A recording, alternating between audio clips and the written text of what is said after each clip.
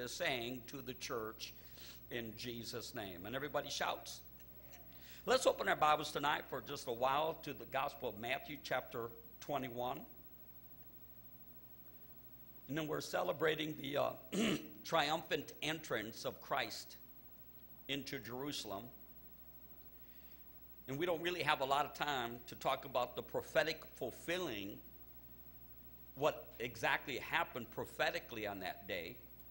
You'll notice something about Christ throughout Matthew, Mark, Luke, and John. It was constantly saying, and this was done that it might be fulfilled that was written. You know, the Bible is a prophetic book. The Bible, actually, if you could really get a hold of this, see, man was made of dirt, and we're just going to flow with whatever God quickens to my heart tonight. And there's some basic elementary things that if you could grab and really believe it, it would transform your life. It would change you. You know, that's what the scripture says. I beseech you, therefore, brethren, by the mercies of God, that you present your body a living sacrifice, holy and acceptable unto God, and be not conformed to this world, but be ye transformed by the renewing of your mind, that you may prove what is the good, acceptable, and perfect will of God.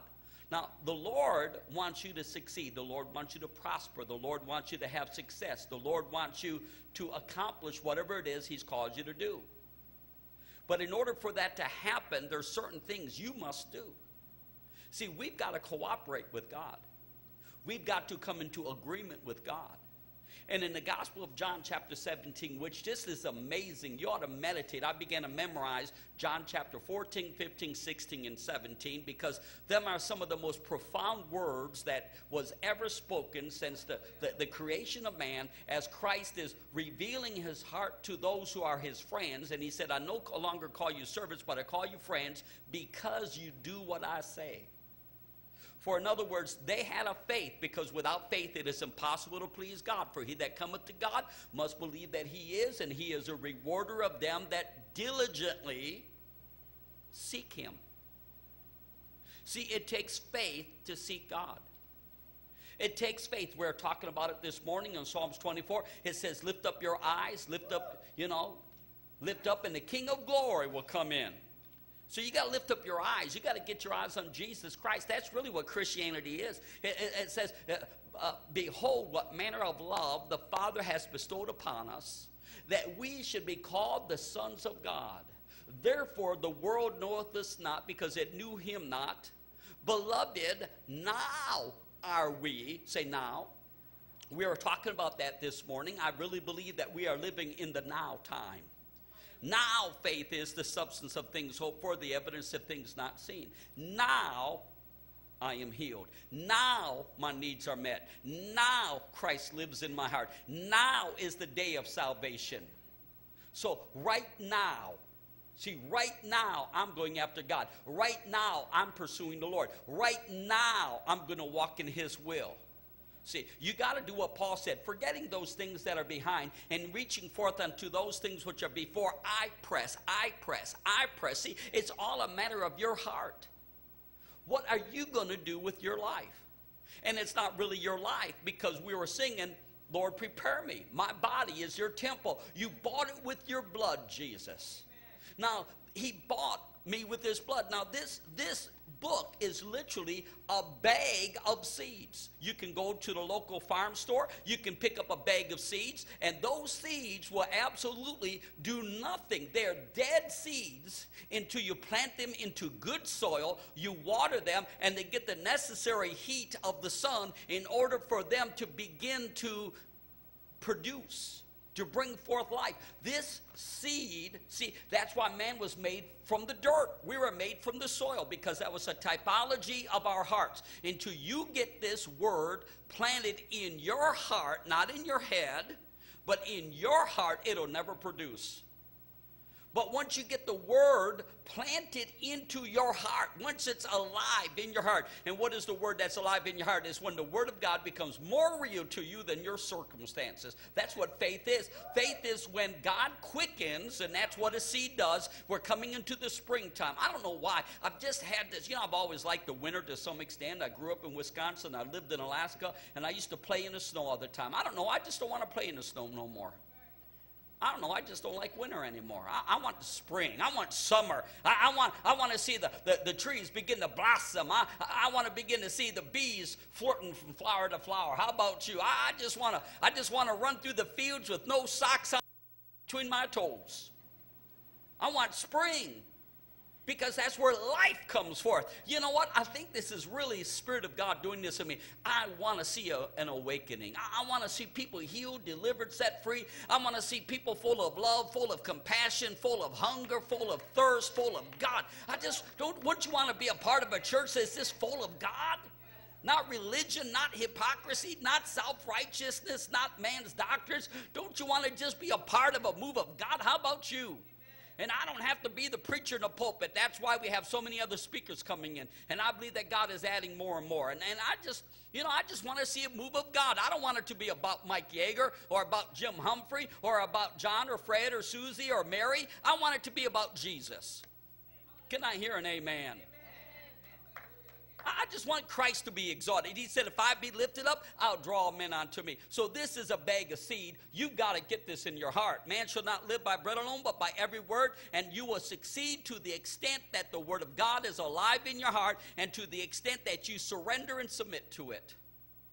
And so every scripture is given by inspiration of God, and it's profitable for doctrine, for reproof, for correction, for instruction in righteousness, that the man of God be perfect, thoroughly furnished unto every good work. See, I've got to bring every thought subject to the authority of Jesus Christ. I don't know why. I've always been that way since I've been saved. I hear preachers preach, and I tell you what, the more scripture that they speak according in context, the happier I get. You know what I'm saying? Come on. Ladies, when you go to a dress store, you want to see dresses, right?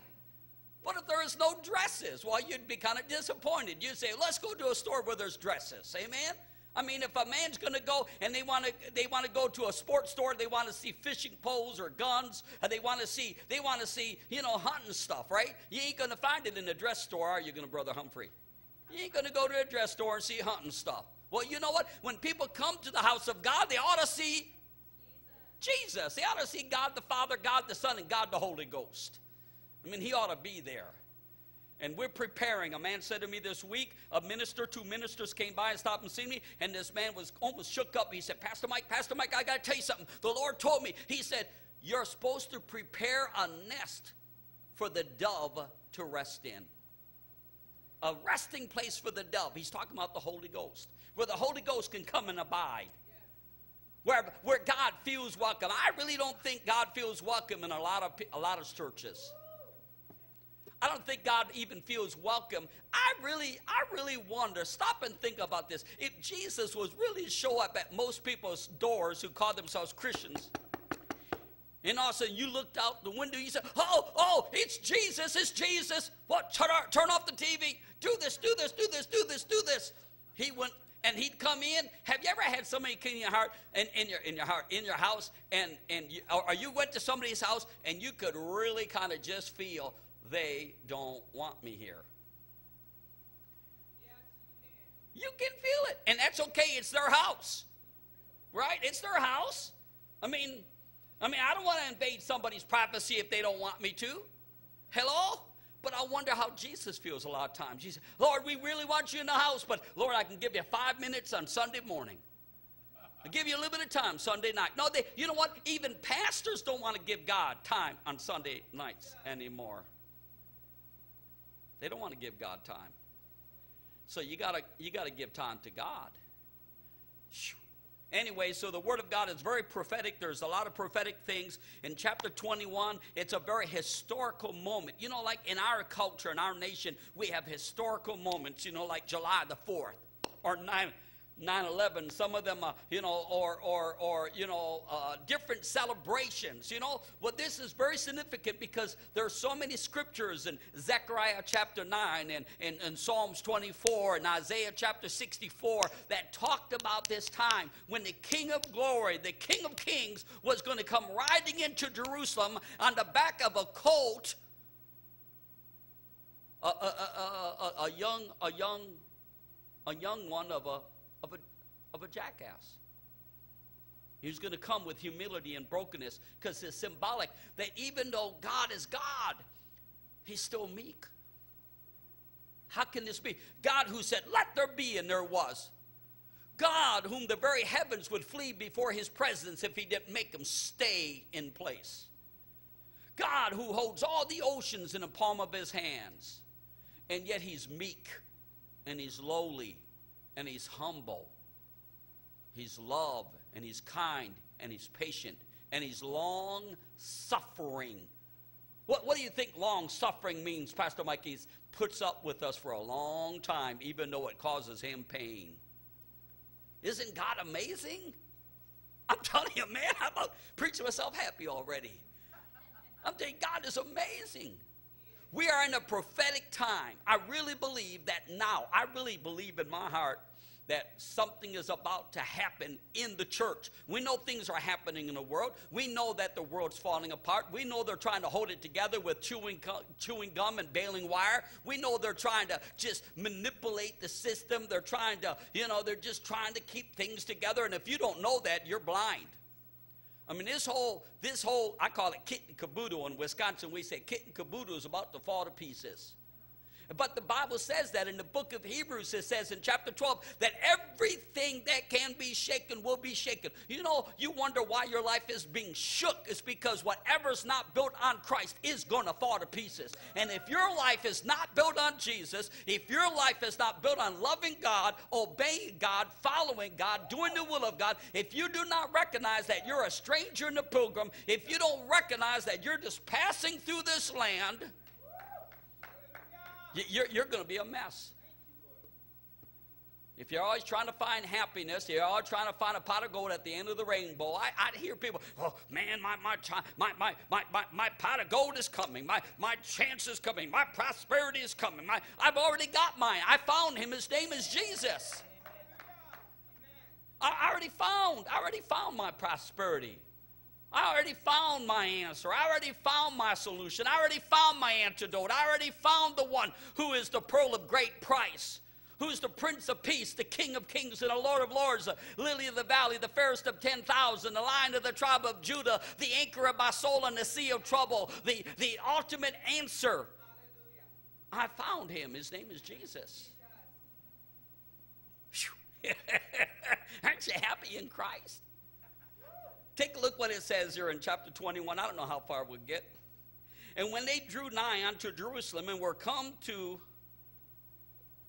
this town, unto the Mount of Olives, then sent Jesus two disciples. Now we could work our way through this particular set of scriptures and we could discover a lot of spiritual truths. He sent his two disciples. And actually in the Gospel of Luke chapter 19, it says he commanded his disciples. You know what? You can command disciples. Christ can speak to, you know who his disciples are? He says, who's my mother, my brother, my sister, but they that do the will of my Father in heaven. A lot of people think they're the children of God, but they're not. They're the children of the devil. He said, if you are my children, you would hear my voice and obey me. Pastor Mike, that puts a little bit of fear in me. Good, just repent and become his child. Begin to do what he tells you to do. He said, go to this place. Go into this village over against you, and straightway you shall find an ass tied in a colt with her. Loose them and bring them on to me. And if any man say aught unto you, you shall say, the Lord hath need of him, and straightway he will send them. So I want you to know God knows everything, and Christ was God in the earth, God in the flesh. Christ knows everything. You know, that's what the word of knowledge is.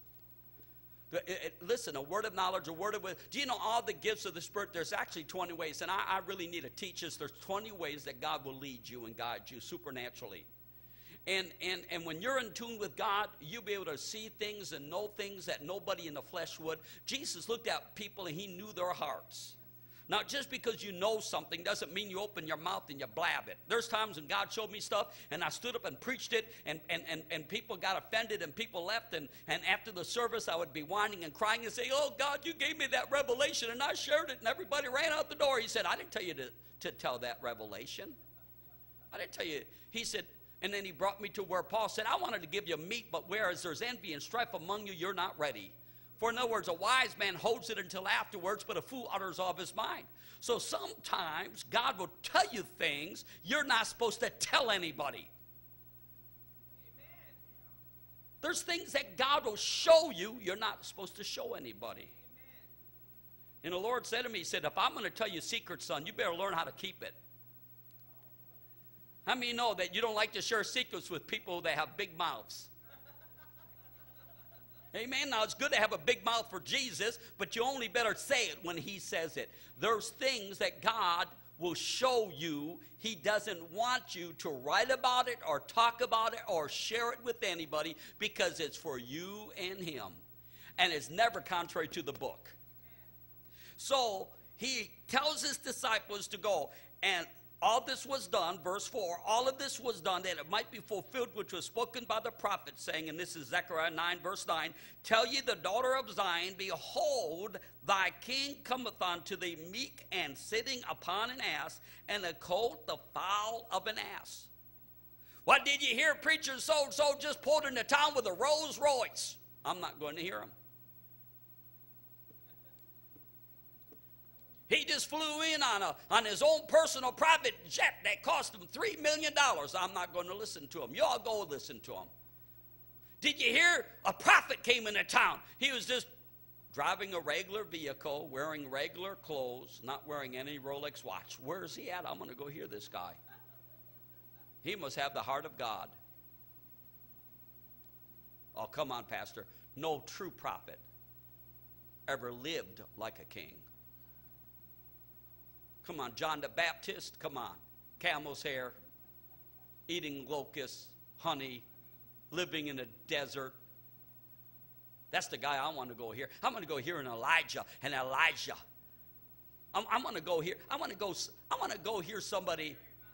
Pastor Mike, don't you believe in prosperity? Well, my opinion of what prosperity is maybe different than your opinion of prosperity. To me, prosperity is being smack dab in the middle of the will of God, winning souls, feeding the orphans and the widows, being content. Godliness with contentment is great gain. That's why I just want people who are down to earth. You know, Jesus was a hero of the poor people. The rich people didn't like Jesus. Matter of fact, they mocked him. I'm not saying it's wrong to have wealth. Matter of fact, Paul said, if there's any among you that has wealth, let him be rich in good works. You better use your wealth to take care of needy people, not living high in the hog off the people. But that's between him and God. So he rides this donkey, this colt of an ass. No man had ever sat upon him before, and that means there's something about Christ that would even calm. Like, what do you mean, the colt of an ass? Well, listen, how many ever, you know when the horse, when the horse gives birth and that horse begins to grow, that colt begins to grow, you know what? You got to break that colt. When you get on the back of that colt, he'll buck you. He'll try to get you off. You gotta break that colt. Well, this colt, Jesus sat on it, and it just, it didn't buck, it didn't bolt, it didn't. Jesus is looking for colts like that. You think Jesus is going to ride on your back with you kicking and fussing and arguing and fighting him every inch of the way? Forget it. He's going to jump off of you. And he said, I can't ride that colt, that jackass of a colt. I'm not swearing. I can't ride that jackass of a colt. Because every time I tell them to do something, they argue with me. Every time I tell them to go somewhere, they won't listen. But did you notice his disciples listened? They went, they obeyed what he commanded them to do. They just did it. That's a disciple. And the disciples went and did as Jesus commanded them. Well, let me just give you my opinion, Lord. He don't need your opinion. Well, let me tell you what I think. I don't want to hear what you think. I tell people opinions are like noses. People put them where they don't belong. You know, and Brother Jim, you can relate with this. I mean, I don't know it all. I have so far to go, it's just insane. I got to use binoculars, spiritual binoculars, to see where I need to get to yet. But telescope, you know. But I've been pastoring since 1977. You can't believe people have been never pastored their church, maybe been saved 5, 6 years. Let me tell you what God just told me to tell you, Pastor Mike. Okay, I'm teachable, but you don't want to hurt people's feelings, hurt them little tootsies. But come on, most times people don't have an idea what they're talking about. You know, can't even run their own lives right, let alone trying to run everybody else's lives. I really do try to keep my opinions to myself. I mean, you know, I mean, and I'm not bragging. I'm just telling you personally, I do not know anybody in the natural, and they're out there. Those people who've memorized the whole New Testament, the whole Bible. I do not know anybody personally that knows more of the Word of God than I do. But I don't go around telling people what I think. If they ask me, I'll say, a lot of times when people ask me, Pastor Mike, what do you think I should do? I'll just say, well, just pray and seek the face of God. Don't I, Nancy? I don't give you all kind of, well, hey, Nancy, let me just sit down and let's go over all of your history and find out what's going on, and I'm going to tell you what I think you ought to do. I don't do it. Because he says, my sheep hear my voice. I want you to hear from God. Because when the times get bad, when the times get tough, when the times get rough, and it's going to, you can't say, well, Pastor Mike said. Who cares what Pastor Mike said? Pastor Mike. Who cares? What did Jesus say? What did Jesus say? Brother Humphrey, the Spirit of God wants to tell you something. Listen to me. The Spirit of God will tell you, I never changed my mind, Jim. What I told you all those years ago, I meant it, and I still meant it. I never changed my mind. My hand on your life and my call and my purpose and my plan is still the same. He's never changed his mind about you. He's got a plan for you. Man, thought the Holy Ghost in that, whether he accepts it or not. And the disciples went and did as Jesus commanded, and he brought the ass and the coat. They brought the ass and the coat and put on them their clothes, and they set him thereon. Well, now that's amazing, because Jesus, I mean, why would they? He could pray and the water would turn to wine. He could pray and there'd be gold in the fish's mouth. He could pray. And matter of fact, he didn't even tell them to put their clothes on that coat. They did it. See, I'm going to show you tonight. I hope we get a chance. We are coming into a move of the Spirit where preachers, true godly men, will spend no time receiving offerings. People would just be moved by God, and they'll do it themselves. They'll just start doing it. See, when I start giving to God, I've never been a tither. What do I mean by that? I never believed in just giving God only 10%. From the minute I accepted Christ, I believed everything I had was his. Everything I had. And you can ask my wife, and so whatever's mine, and I guarantee he gets way more than 10% because he's worthy of it. You put your life and your money, what you love. That's where you pour yourself into. So I'm telling you, we are going to come into a time where people really we're going to have an awakening of love, true love, not this flaky, God accepts everything you kind of do kind of love, but this love that is just in a hurry to go after God. I mean, we're talking about real Christianity. We're talking about a love that says, oh God, and a love that says, I want to live for you. I want to follow you. I want to obey you. I want to die for you. I want to give you every part of my being, every ounce, every breath, every cell of my body is yours, Lord. That's how much I love you. I just want to go all the way. I believe we're coming into that kind of an awakening. And this, we're going to see a move of the Spirit. Now, this is not psychology. This is not philosophy. This is not theology. This is a move of the Spirit. So Jesus, all he did, the Spirit of God's going to begin to show up right now in this place. I mean, God is just going to show up right now in this historical moment of Christ coming into Jerusalem, riding in the back of a colt, because it was prophetically declared, and we are coming into a fulfilling of the prophetic awakening, to where it says the Lord of the harvest is waiting into the early and latter rain be poured out. We're coming into a time of the pouring out of the early and the latter rain together. Ooh. Man, I'm going to do one of those hectares here. Hallelujah. That's what the Jewish men do down at the Wailing Wall. Did you know that? I know where you got that from. Because God is about to move. He's about to show up suddenly when you don't even expect it, and it would not be a work of the mind, of the flesh, of the intellect. It won't be a work of programs. It won't be the work of a well-known preacher. It will be God, and everybody will say, that is God. And nobody will be able to write a book about it and say, well, let me tell you how you can fill your church in 20 days. Won't be no step 1, step 2, step 3, none of this stuff. God's just going to do it. How do you know that, Pastor Mike? Because that's how God showed up in my life. Just suddenly, God, I don't know why God. Paul said that God from my mother's womb chose me to be an apostle.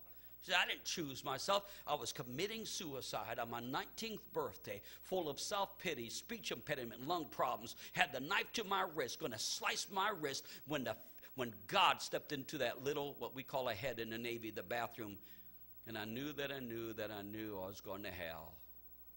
And I fell on my knees and cried out to Jesus. And he rescued me. Called me to preach. I didn't even know what a preacher was. I knew what a priest was. I knew what a nun was, a pope and a bishop. But I didn't know what a preacher was. But he called me to preach. I believe he's been preparing me all of these years. Brother Jim got born again right around the same time. Isn't that something? There are a lot of us got saved in the 70s, early 70s, mid 70s. Now, a lot of people got saved other times, but God has been preparing us all of these years because something's about to happen, and you can be a part of it. So they put their clothes on the back of this donkey. Nobody told them to do it. Verse 8. Now listen, it really gets it. Listen, and a very great multitude spread their garments in the way. Who told them to do that? Boom, suddenly there's masses of people. I mean, here Jesus is.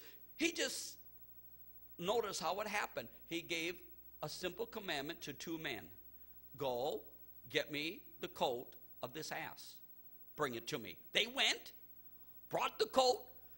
The coat comes, something happens in the hearts of the disciples. We got to cover that coat with our clothes. See, the Spirit of God is beginning to move. You know, clothes were, you know, today we got so many clothes. This is insane because of equipment. You know, the machines they've got to make clothes is incredible. You know what I mean? But let me tell you, in them days, a coat was considered very valuable. Very expensive, and that's why if you had 2 coats, you were considered wealthy. I know we don't understand it in America. When I was in the Philippines, out in the bush, if you had a beat-up old motorcycle in most villages I went to, you were considered wealthy.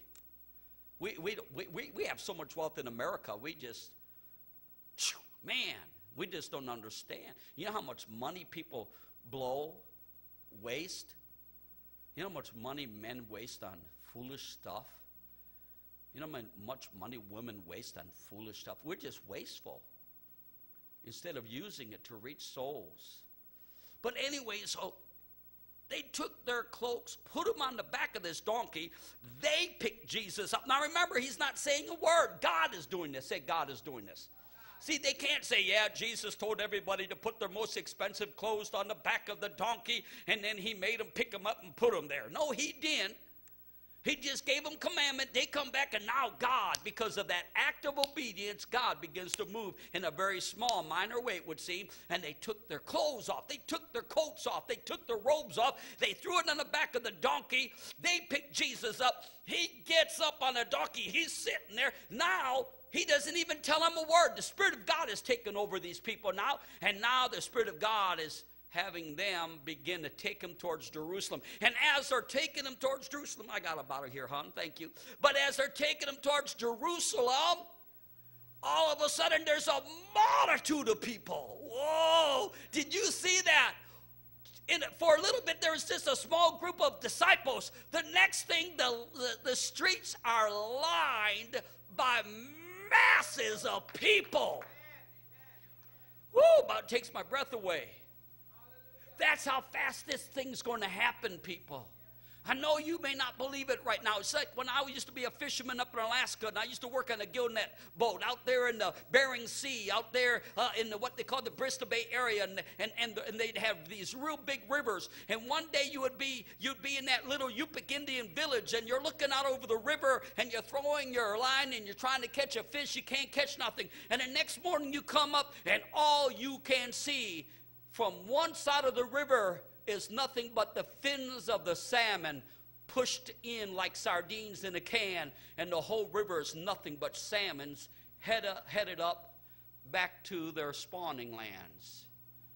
Just like that. That's why here last February, when I had this amazing visitation where the heavens were open and I saw the Lamb slain before the foundation of the world, and I saw a harvest coming in, the Lord spoke to me and he said this. He said, son, he said, the great migration is about to come. I said, Lord, what do you mean the migration? He said, son, he said, all that I've created is just a typology of what I'm going to do in the Spirit. He said, so when the geese begin to migrate, or the fish begin to spawn, or when animals like the locusts break forth and they begin to, did you hear about those massive clouds of locusts that just swept across Egypt and devouring everything? He said that's all symbolic of the move of my Spirit. He said, I'm about to pour out my Spirit upon all flesh. He says, and they're going to begin to come in by the masses, and they're not going to be running into the churches that are preaching an easy believism, and you can have what you want and go where you want and do what you want. They're going to go to places where they can just really be radical for God, because they're going to be in love with Jesus head over heels. Just in love with him. I can't hardly wait for the time. Amen. I am so excited. It's coming. Tell your neighbor, it's coming. Hang on a little longer. It's coming. Y'all going to have to get your thumb out of your mouth and get out of your diapers, because you got a lot of diapers and a lot of diapers to change. So look, how many know whenever there's a lot of babies, there's a lot of stink? Why do we complain about the stink? But there's something wrong when you've been born again for 20 years and you're still stinking. It says, listen what it says here. Oh my. It says, and a very great multitude spread their garments in the way. Others cut down branches from the trees and strawed them in the way. And the multitudes then went before, and that followed cried, saying, Hosanna to the Son of David. Blessed is he that cometh in the name of the Lord. Hosanna in the highest. They shouted. I wish we had time. You could look in Luke 19. It actually is more descriptive in some ways. They shouted. They were shouting. Well, Pastor Mike, we don't shout in our church. Let me tell you, wherever Jesus is at, people shout.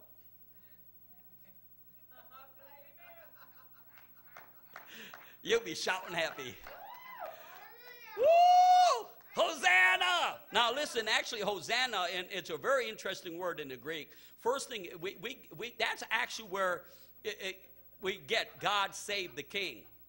That's actually where it comes, God save. Hosanna, God save. And then they changed it and said God save the King. But really, if you'll study the context, it means God has come to save us. God has come to save us. God has come to save us. And the word save is sozo. It means to be healed or be made whole. This multitude of people are so excited because something's happening. That nobody's telling them to say this. Nobody's telling them to do this. Nobody's telling them to gather together in the masses. God, the Spirit of God is drawing them. Unless the Spirit draws them, they can't come. The Holy Ghost is drawing them. Fluorescent signs ain't drawing them. Advertisements in the newspaper ain't drawing them. God is drawing them. Let me ask you something. If God drawed them, what do you think happened on Azusa Street? Brother Seymour, a one-eyed black preacher, he didn't advertise his meetings. People just began to come from around the world, all over the place. Even what happened in Brownsville back in the early 90s, that was a move of God. God begins to draw them. God, I used to complain. I was trying to get out of being in the cow field. I wanted to go into a city where I could reach souls. But God has kept me here. Why? Because God's going to draw them. God's going to bring them. God's going to hook them. God's going to. Brother Jim just had a prophet, Jim Humphrey. He just told me a tree. He said, Pastor Mike, I was fishing and there was no bait on my hook. That means you're not using nothing made of the flesh to get them to come. He said, but that hook got a hold of a big fish's mouth. He said, I pulled and I pulled. He said, I pulled this 30-foot fish up on shore. Woo-wee, that means there's some big ones coming in. Not just the minnows, not just the little ones, but the big ones are coming in. Tell somebody, the big ones are coming in. I don't know what that means, but they're coming, man. Woo, God's going to do it. The satellite ain't going to do it. All that God's going to do is because I had a vision. I literally had an open vision when I was out at a church in India, and I saw the globe of the earth, and it was so clear, and I saw fire spring up in Gettysburg, and I saw that fire begin to spread like this, and if I could draw a bit, I saw it, and before you know it, the whole earth was covered in the fire, and I knew that was the Spirit. We're just a starting point. It's like, how many times does a forest fire get lit because somebody flicked a cigarette butt out there as they were driving down the road, and they can't locate where the fire came from, but all they know is the whole forest was on fire. I'm telling you, it won't matter where the fire starts. But when the fire starts, I'm talking about true Christianity. I'm talking about a love and a passion for God and for others. I'm talking about a holiness and an obedience. I'm talking about a fervency and a zeal. I'm talking about just being obsessed and possessed and consumed. I'm talking about being filled and flooded and overwhelmed. I'm talking about being covered in God from head to toe. Hallelujah, I'm excited. And it's going to happen suddenly. It could happen by this coming resurrection morning. It could happen this coming Friday. It could happen between now and then. But he's looking for people. He's looking for 2 disciples, 3 disciples, 1 disciple that God says, go do this, and you go do it. I'll tell you, there's been times when the Lord just told me to do one thing, and I obeyed, and I'm telling you what, I never expected the results that we got. When the Lord told me, sign that contract for $500,000 here just about 4 or 5 months ago. They had no ministers, no money, no nothing. Didn't really completely understand what it was going to lead to. But now here we are reaching into probably close to 14, 15 million homes, whether you know it or not. Praise the Lord. Raquel, do you know the other day you were speaking into millions of homes, Sister Raquel, when you were preaching? Did you know that? It don't matter if anybody is here or not. When you get to heaven, people are going to walk up to you and they're going to say, oh, Sister Raquel, I heard the message that you were preaching and that Jesus is Lord, and I just want you to know what happened. I gave my heart to Christ, and then I led my wife and my kids to Christ, and then it spread to my neighbors, my friends, and my relatives, and now I've got this prison ministry. Oh, Sister Raquel, thank you for that word you gave that Jesus is Lord, and you won't know that till you get to heaven because you planted seed. Are you happy yet? I can't believe it. I'm about out of time. Don't look back there. Multitudes. A great multitude. Others cut down branches. They were shouting. They were crying, Hosanna to the Son of David. Hosanna, the Son of David has come to bring healing and deliverance and freedom. Blessed is he that comes in the name of the Lord. Hosanna in the highest. If you look down a little bit further, he got here in verse 13. What is he going to do when he comes? Look at this. This is what's going to happen in verse 12. And Jesus went into the temple of God. And he cast out all them that sold and bought in the temple, and overthrew the tables of the money changers. Well, Pastor Mike, should we even be selling books in the sanctuary? Well, and I'm just going to be, we moved them in here. I don't care about the money. People walk out with books all the time. But what was happening, when we had them at the front door, they were just completely disappearing. I hate to tell you this, Christians steal. Well, people who say they're Christians. I mean, they're just disappearing. Whole piles of books were just gone. And I thought, well, I want to give them away, but I don't really want them just to steal them. So we stuck them in the back of the sanctuary. But what these people were doing is they were selling the doves and the lambs for probably 10, 15 times. Have you ever gone to a place where they sold, you know, you go to a place and they sell a bottle of, a can of soda for $1.50, and it only costs 20 cents? In other words, they were taking advantage of people. Jesus came and he kicked it over. He said, it is written, my house shall be called the house of intimacy, prayer, but you have made it a den of thieves. Can I tell you right now, you know this. I don't know if you know this. The modern day church, to a great extent, is a den of thieves. Just stealing people blind. I mean, you know what?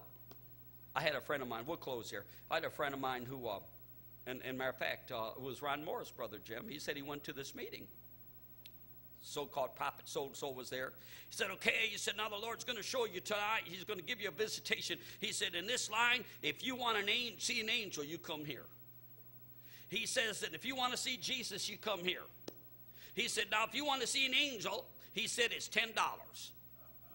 He said, if you want to see Jesus, it's $50. I said, no way, He said, Mike, I'm not lying to you. I said, people didn't go, right? Because come on, people didn't go. He said, Brother Mike, he said, the lines were full of people. Full of people. I mean, can you be that stupid and still breathe? Or like, I don't want to put these people down, but let me say this. They really are desperate for a touch of God. And somehow we've connected. Yes, your money is important. What you love is what you pour yourself into. I understand this, but nowhere did Jesus ever charge for somebody to see an angel. He never charged for somebody to come and see him. I heard the other day, I didn't read the article, they said it was true, that in order to have a meeting with the president, you could have a meeting with him if you gave $500,000. Yeah, that's what he was charging, $500,000, and there was such an outcry, he stopped it. Listen, I don't have to go. I ain't going to go pay to see the president. He works for me. How many know the president is supposed to work for us? Ain't that right? So I said, no way, Brother Ron. He said, oh, yeah. He said, and this was what's so terrible, Pastor Mike. Said a little old lady, Pentecostal lady, was in a line to see Jesus. Got up to this brother, and I ain't going to name his name, and said, oh, brother, I just want to see Jesus so bad. I just want to see Jesus. You can. Right here he is. You can see him all you want. You can see Jesus. He's in this book. I see Jesus in this book. And she said, oh, brother, all I got. And she handed up a little bit of money. This is all I got. He said, no way, sister. He said, I need $50. Oh, she's weeping. Oh, brother, I want to see Jesus. He said, get out of line, sister. And he pushed her out of the line. But can you believe that people, I mean, it's a miracle somebody didn't get in the flesh and pop them in the face. You know what I mean? But you know what? We're going to see such a move of God where people are just going to see Jesus everywhere. People who aren't even looking for him. And so notice, let's finish up here, verse 14. And he said, after he cleansed the temple, after he purified the temple, after he overthrew the tables, after he threw out the thieves, the blind and the lame came to him in the temple, and he healed them. Why ain't God healing people in the house of God, Pastor Mike? Because it's full of thieves. Oh, there are some people getting healed in spite of the preachers. There was a movie years ago. I didn't watch the whole thing. I probably shouldn't have watched none of it. And you probably heard of it. Don't tell me that you watched it, because I'm ashamed. It's called Leap of Faith. And I can't remember the guy's name. He played this evangelist. He dressed all up with glitter on his white suit, you know, and he'd have a tent. And it was just all really a bunch of phony baloney. And he would pay people to fake healings. And one day he was in this meeting, this tent meeting, and this kid came up who was partially crippled. And somehow he got through, because, see, what they would do is they'd line up all, and they would put aside the ones who weren't really and the ones who were. And this kid came up, and he got in. He said, "Oh, brother, pray for me. Just pray for me. I just want God to heal me so bad." And so he thought, wow, so he prayed a simple little prayer and kind of pushed the kid off aside, the crippled lame kid. Kid kind of fell down when he pushed him out of the way, because he wanted to get to the people that he had paid to say they got healed. Well, the kid got up healed. Started weeping. He said, "I'm healed. I'm healed." He just about lost it. He said, "What?" And the guy got healed in spite of the shyster. I don't know, is that a bad word? The bad dude. The snake, the thief. The guy got healed. I'm telling you what, people are getting healed in spite of the thieves. But I'll tell you what, I believe we're going to come to a time, if we will clean house, they will all get healed. Give the Lord a hand clap and a shout. They will get all healed. Now, tonight you can be healed. If you weren't here last night, Brother Ricky Leonard shared an amazing testimony. The DVD is available. You can watch it on the internet too. Ricky Leonard, just awesome. He's not about 5'7", a little bit shorter than I am. He's been preaching for 30 years, but he used to be he used to be pretty rough dude and gun runner and drugs and alcohol. He used to work and you were here last night, Raquel. Wasn't that an amazing testimony? And he got in a gunfight with the police. He shot their vehicle all to pieces, turned around and tried to run away. The cop shot 4 times, hit him in the back of the head with a .38 hollow point, blew part of his brain out, fell down. They said he was dead. They brought him back to life. He was crippled in the hospital, could barely get around, lost his eyesight, gave his heart to Christ in prison. And this 2 brothers came to him, one Catholic who was born again and another guy, and said, I saw you getting healed if you would believe. And he says, "I believe." He said, "Well, you're supposed to pray." So Ricky Leonard prayed a prayer, and instantly God completely restored him right then and there. Completely restored him, completely. And they had revival in that prison. He was supposed to be in prison for almost 30 years.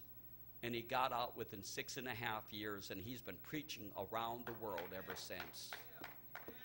But that same Jesus that healed him is here tonight. Healing is here for you. Freedom is here for you.